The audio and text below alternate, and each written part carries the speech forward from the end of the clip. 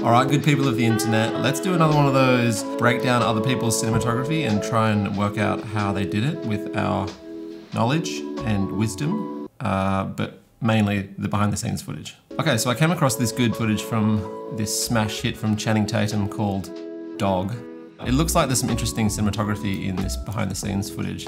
So let's see if we can get up the actual movie.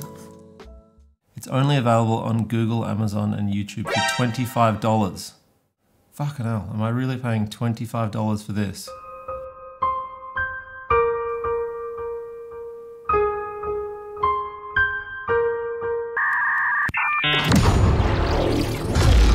Alright Channing, strap on your skates, we're going in. So the movie actually looks beautiful from the 5 minutes I've scrubbed through it. They're shooting on the Sony Venice with the Panavision T series. This is pretty cool, this little remote control car with the Ronin 2 on it. And they've got a Komodo, a yellow Komodo. Pretty cool. But they haven't got the anamorphic lenses on this. They're shooting spherical for this because I imagine it would be too heavy. And you can see it's the red Komodo from this feed here. I guarantee there was 3 seconds of that shot that was good.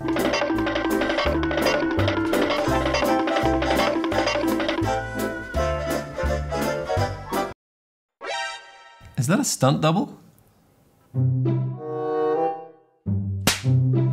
Alright, what else we got? If you ever shoot dogs and people outside, the contrast levels from the fur on the dog's face to a human's face is so different. And you can see it in the shot here. They've got this white board here for Channing and then the silver board here bashing the sun in for the dog. It's just all the fur on the dog's face just sucks up all the light. So you need to add so much more. I've seen some people sometimes at daytime you having direct hard light on them just to raise that level because it's so hard to get an exposure on their face sometimes. Yeah, and then they're doing pretty much the same thing here as well. They've got natural light on old mate here.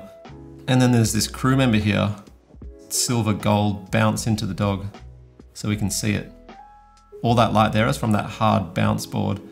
And then we go up to him and it's just flary and kind of natural. All right, let's go on to the next one. Was that worth it for $25? I don't know. All right, this is a pretty cool, simple daytime exterior from the movie Vice, shot by Greg Fraser.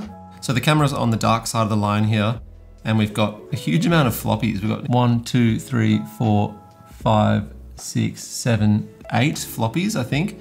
And that's creating all this contrast on his face here.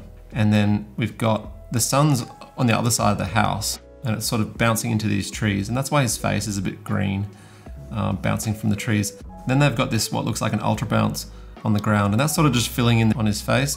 What's interesting as well is they've got this, I think it's like a digital Sputnik, and I imagine it was just a bit too dark on his face, so they've just put that there just to lift it up a little bit, and you know, it's giving a little bit of an eye light as well. And they're shooting this on film, 35mm, and these look like the Cook anamorphics. So that's a pretty cool little simple shot. And these 2 floppies here, and then I imagine the sun is sort of bouncing into this roof, and then it was coming back and lighting him, so they've just covered them around the camera as well, so it's not front lighting him too much.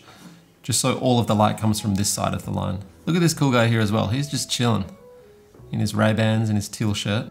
Oh yeah, we're getting some good audio of this chicken. All right, this is a quick one from a movie I found online called National Champions. Never heard of it. But anyway, this is a good idea if you're spending a lot of time in one room. You know, you might be shooting in there for multiple days. Instead of having lights with stands on them that you're constantly moving around, just rig up this truss sort of auto pole system in the roof and then put lights in every corner. And then you're sort of ready to go for anything. The gaffer's on the iPad and they're sort of just dimming up and turning off the lights you don't want.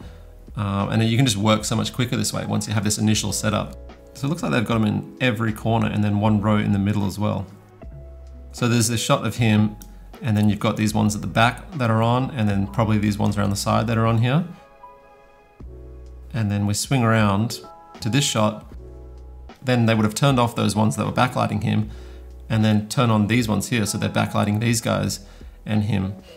So the lighting continuity doesn't really matter, it's pretty close, but it looks better for the shot. And then we're back on him, he's turned around, and then these side lights are on here, and the backlights are on, and then maybe not so much these ones at the front. So you can work so quick just doing it this way. I thought that was a pretty interesting one to show. So initially it would take quite a while to set all that up, but then once you get going, it's so quick, you can just turn them off and turn them on, get through the day a bit faster. This is a bit different. This is a music video shot by Marcel, the guy who shot Euphoria. And it's like this Titanic reference video where she saves a lobster or something, I don't know. But there's some good behind the scenes footage for it. So like 80% of the video is her in the corner of this dining room singing, which looks great. And you can see from this behind the scenes shot that they're using this hard ellipsoidal light as a spotlight on her. And then this sort of big light, maybe a HMI in the softbox next to that. And then you've got these windows here and that's just got a bunch of light coming in. And then we have an ultra bounce as the ceiling. So it's a pretty simple little set, which is crazy because this is so much of the video, just her singing in this corner. And if you look at the behind the scenes footage, they built this massive dining room set. And I've just watched through the whole video and I think I found 3 shots where we see the actual set. There's a few close-up shots of the probably unpaid extras sitting in this dining room, but you can't really see the background, so it doesn't really matter where they are. So these are the shots that I found.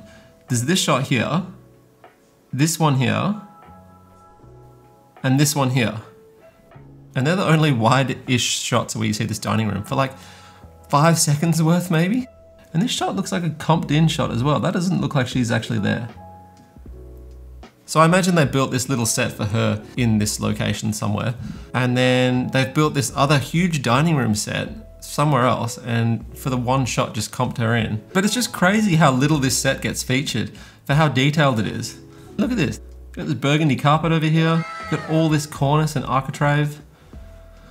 Man. But you know, that basically sums up the film industry. Pay extras as little as possible and then build the most grand sets and feature them for 5 seconds. So. And then there's a couple of other little cool miniature shots they did where they built the set again in miniature version and then they sort of submerged it under the water.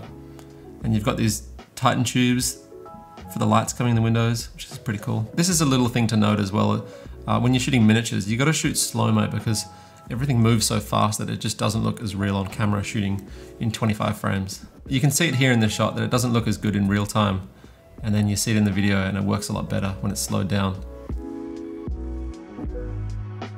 All right, let's do one more of this movie called Last Night in Soho. So there's this like 60s sort of disco scene. We've got this guy here, I don't know, is he the DP? But they've got this party style light, which is a bunch of gels cut out, stuck on the back of this circle disc with the drill just spinning around and a torch going through it. It's such a good idea. I mean, you can only really do tight shots with this, which seems to be what they're doing.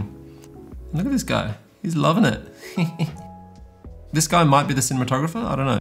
They're shooting on film as well, anamorphic 35mm, which is this little readout here. And you can see that light, what it's doing, it looks great. And there's other little rig that they've made that she can dance in. Again, you know, this stuff only works on these really tight shots, but I imagine it's like a montage type scene or something. So let's try and pull up the shot from the movie so we can see it in context.